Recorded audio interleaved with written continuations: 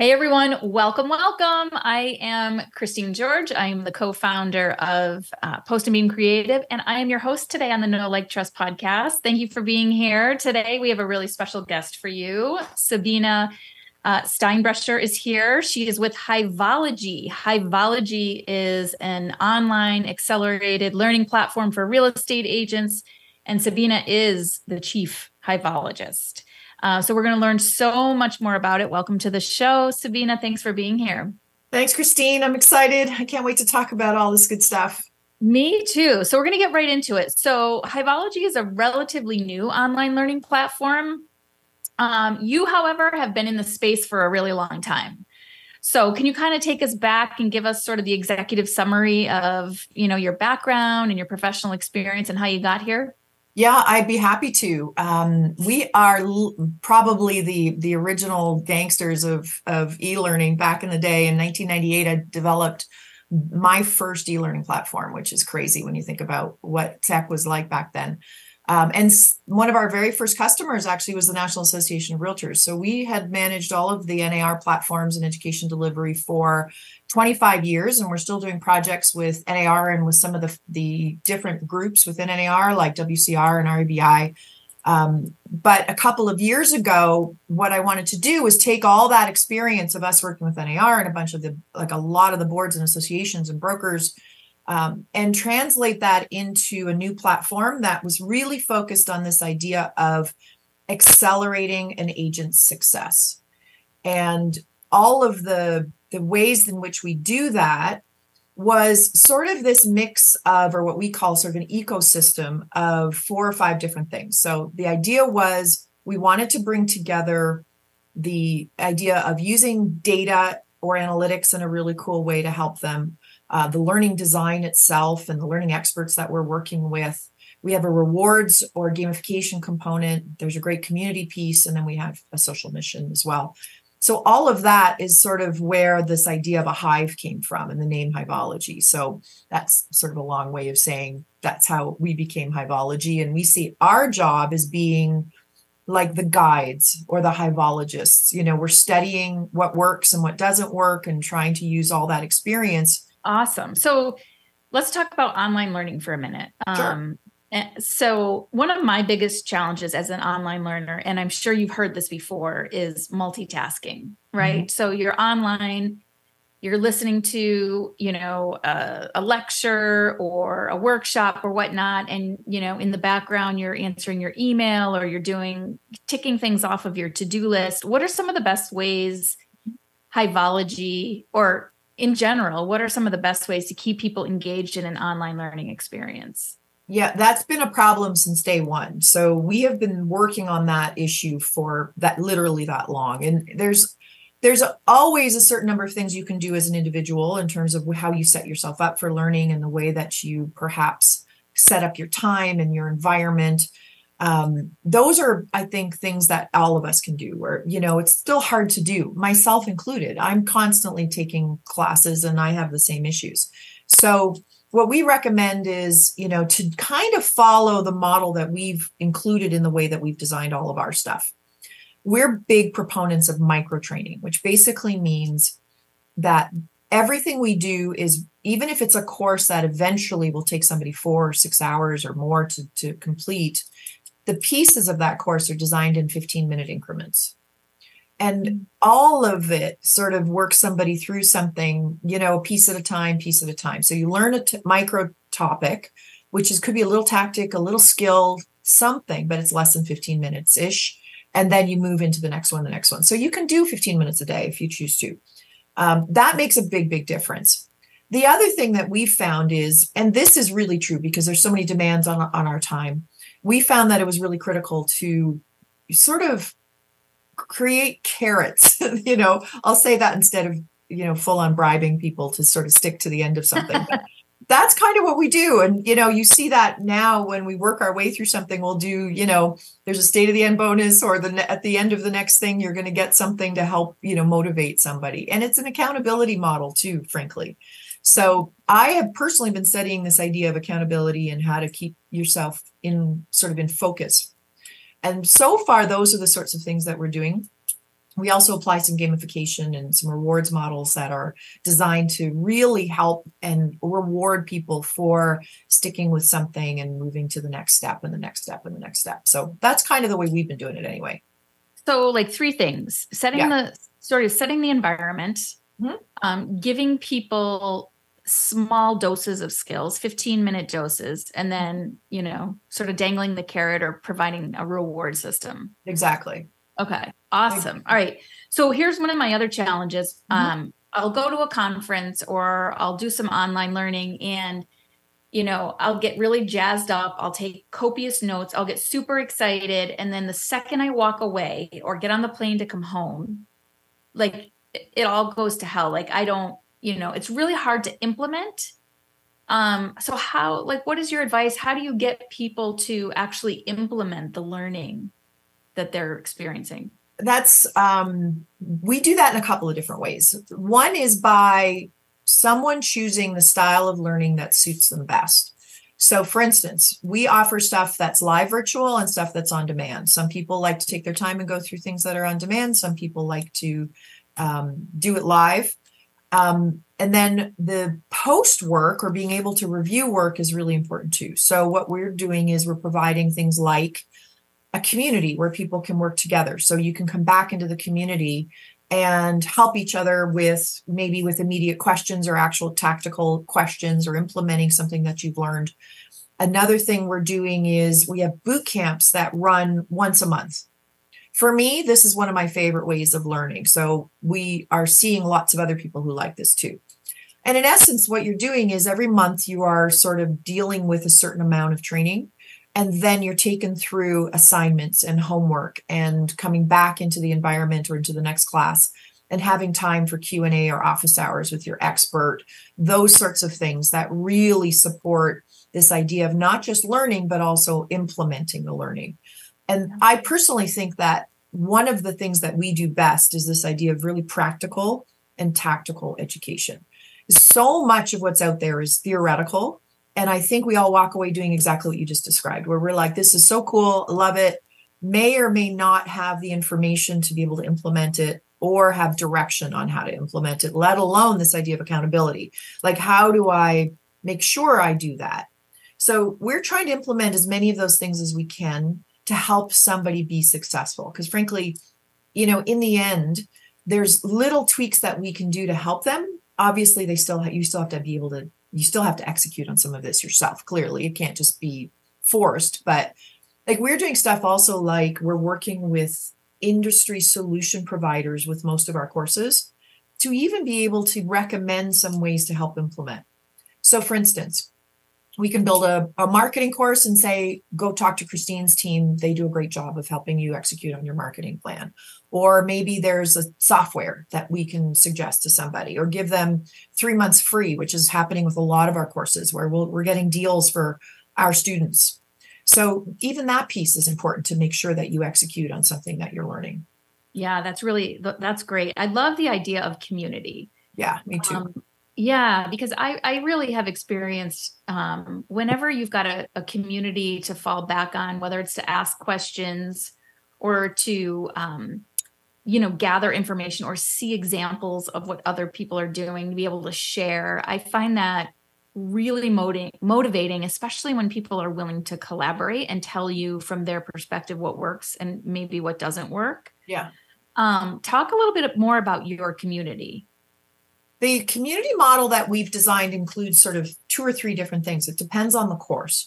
So for instance, we've just launched this really great course about Web3 and how it will impact your business as a real estate agent. And for that program, what we've done is we've got the Web3 experts as well as guest speakers doing a monthly get together that's a live virtual. And that get together is going to be, we're going to talk about what's new to some degree, because that's obviously a very quickly shifting and changing area. So there'll be a little bit of that, but it's also designed for people to be able to get together, ask questions and do follow-ups. That's a good idea. I think for all of our courses, we'll have some version of that. But the other way we do it is just a peer-to-peer community. where people can talk to one another who have taken the material. You're in our, let's say you're in our Web3 community, and those people can talk to one another. So this is where the learners themselves, the agents themselves or brokers, can talk to one another. Those are the two pieces that we're currently offering. And then we're looking at a couple of things that we haven't launched yet, but I'll hopefully be able to announce that pretty soon too. So I on that note, I know you have some exciting things that you're launching. I think it's called Agent Accelerator. Is that it? That's exactly it. So the Agent Accelerator, we've just opened up the wait list for it. What we've done is we've designed a new tool that I have been trying to figure out, I think, since I started this company, but it was always really difficult to do because the technology just wasn't there. But in the last number of years with machine learning and now with AI, we are able to use peer source data. In other words, crowdsourced information. So you tell us a little bit about yourself. I'll tell something about myself, et cetera, et cetera. So we start building up this pool of data. Along with that, we have market data, we've got industry data, we've got demographics and geographic data, all kinds of neat stuff, including a bunch of our own proprietary algorithms and whatnot. And in the end, what we're able to do is to drive back really critical insights to an individual agent to help them build their business in a way that'll be much more focused, more curated, much more customized and personalized. So in the areas of things like business organization or business performance, where we'll be able to say things like, so based on what you've told us, you fall in the 60 percentile. If you want to know what the agents at the next level up are doing, you need to sort of jump into the accelerator and you'll be given that information once we know enough about them. And that's how that's going to work. And what's cool about that is it'll give them a learning path, certainly. Like we'll be able to say, for instance, the people in the next level are doing things like they all have a team. They have an assistant, or they're using technology in a certain way, or they're using certain lead gen tools right now, or maybe they're doing, who knows what. All of this cool stuff will be able to drive back to them to give them not what we think they should do, but what is actually happening in the industry and what's working for people. That's the entire concept. So all of this idea of peer-sourced information, I think, is a really interesting way of delivering real value in a really sort of tested way. Right. We're not just providing a static learning path that goes out to everybody, and it's not the same for everybody. It makes no sense for the way most learning paths are done in not just this industry, in all industries. They're almost always incredibly static. It's like, well, if you want to be successful, take these 4 things. It's not the same for everybody. So that is a new tool. We're right now in what we call the learning phase of the tool, because this is a tool that literally has a brain. So it will learn and continue to grow and add value. So every time somebody comes in, they'll actually see more information. We'll be able to reveal more information. And then as soon as we know enough, we'll actually be able to give them reports that will say, here's what we've learned and here's what you can apply to your own business. It'll be very cool stuff. That is exciting. It's that, it sort of like makes me think about, one agent who is, you might have one agent or one team that's really relationship focused and just does a stellar job of nurturing their SOI, and, 100% of their business is coming from that, which is most successful agents, right? Then you have other teams that really invest and are successful with online lead generation.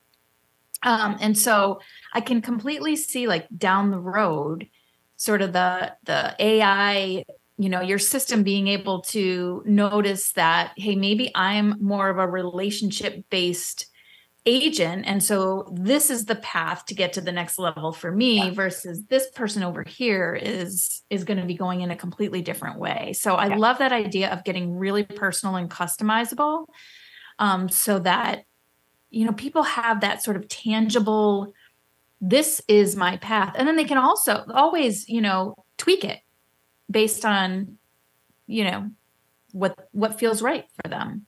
Yeah, absolutely. I mean, at the beginning, the information will be not less exciting, but less customized, because as the tool learns, the first stuff we're going to learn is like what everybody is saying about X. So it's like one of the questions that we ask everybody is, what's working for you right now in this market? That's an interesting answer for a lot of people in and of itself. Or like, how many deals are people just like you doing? Do you feel like you're doing well or not? It's nice to be able to compare yourself a little bit to what the norm is or what other people are doing, or frankly, create some aspirational goals. It's like, well, we know the next level they're doing 5 times, 2 times, 5 more deals, whatever it is. That kind of information is what will be derived first.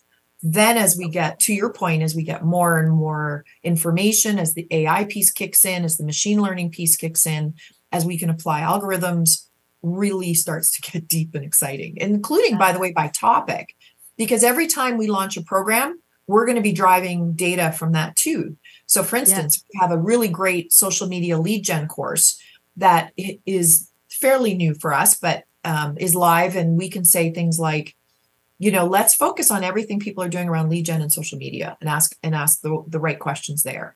Now we can have a lot more information to drive back. Or maybe it's about, we have a really cool AI bootcamp coming up. So maybe it's all AI related and what's working for people and not worth someone's time otherwise, like that kind of stuff. So it's just going to get better and better. Super excited. So cool.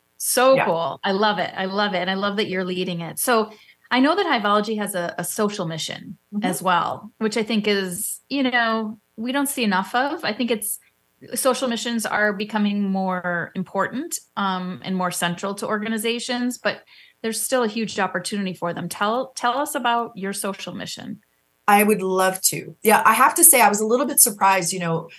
I was fortunate to be one of the recipients of the RAS Media Newsmaker of the Year Award. I saw that. Congratulations. So that was very nice. Thank you so much. What was really cool is they ran a subsequent piece about the organizations that had made the list that also had some kind of a social mission. And I think there's a couple hundred people every year that make this list. There were 5 or 6 organizations that had a social mission that they highlighted. And I think that was it, which tells you there's a lot more space for all of us to be doing this kind of thing. And for us, what we decided to do, and it sounds like it was just because of our name, but the truth is we were doing this before we developed Hivologie. But our social mission is we are an organization that's all about saving our bees and our pollinators, particularly our honeybees, because they do so much work in our food system. And obviously everybody, I think, is aware there's a pretty critical need for more support. So the first step in our social mission was to build what we're calling a bee sanctuary instead of just an apiary, because we're very much about bees and less about honey. Most beekeepers are the opposite, right? It's honey first and then the bees.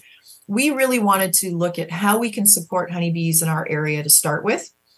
And so we invested in building a fairly large apiary. We have, give or take, about 2 million bees. Nobody's counting, but you know what I mean? Like based on the number of hives we have and approximate.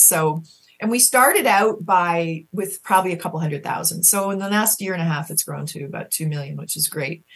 So we've been learning a lot along the way. This is not a simple endeavor we've discovered. These are lovely live creatures. So we need to make sure that we know how to take care of them properly.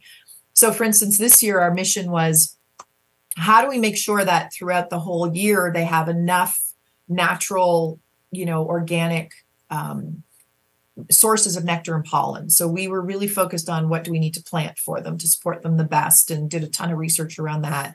And our goal really at this point is to maximize the first apiary and understand how to really manage one, build one properly. What do you need to plant? How do you manage it? And our goal is to continue to grow either new locations, other apiaries in other parts of the country, or to provide more research and more education around what's happening with bees, and so other people can do it themselves. That's basically where we're going with this. And what we decided to do is 3% of every dollar that comes in the door. So every time somebody buys a course with us, they're automatically supporting bees as well. 3% of every dollar goes right back into the hives and into the honeybees. And we also just recently launched, it's funny because obviously a lovely side, sort of an output of the hives is honey. So we are taking some out because you have to, but the rest we're leaving for the bees to eat. But the honey that we do have, we decided what we would do is make honey themed closing gifts. Since we're in the real estate space, it made sense for us to work with a partner to do that.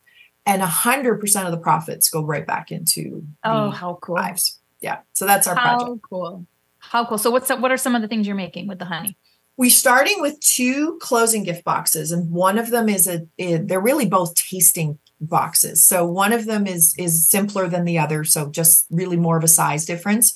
And since we're in the Finger Lakes in New York, which is one of the few areas that is really, really, like we are especially, is super clean. There's very little pollution. We don't have farms close enough to where the apiary is that we have to worry about pesticides and things. So our honey is really, really, really good quality and really good for you. Plus it tastes fantastic. It's really unique. This whole thing about how cool, honey from one region or even one part of the year to the next can taste completely different is really super cool. It's just like the way wine works. If you start getting into it, it really gets exciting. And I knew nothing about this before we started. So for me, it's been a really fun learning experience, to be honest. So right now on our site, we've got 2 closing gift boxes, tasting kit of the Finger Lakes, which is our honey, as well as a couple of others. And then there's a larger one as well. So we think it would be nice for a realtor to feel good about giving a gift like that to a client. And the client, I think, would appreciate it too. We think. Anyway, we'll see. It's brand new, so we're not sure yet, but that's what we're doing. Oh, that's awesome. I love it. That is just really wonderful. All right. So as we start to wrap up here, sure. What are 3 things you'd like to leave our community with today? It's a really good question. I think one of the things that we're trying to be all about that I would love to focus on and hopefully everybody else will benefit from is this idea that given how challenging the market is for most people right now, the one thing that I think can help anybody get through this and maintain or grow their practice is to focus on an area of business that can create a more diversified income stream for them.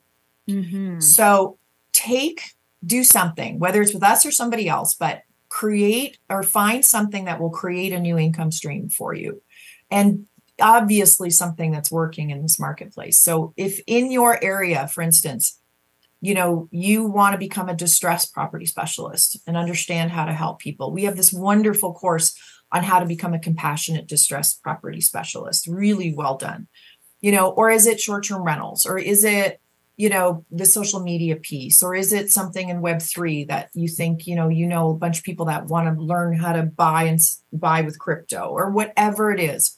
There's so many different things that people can do.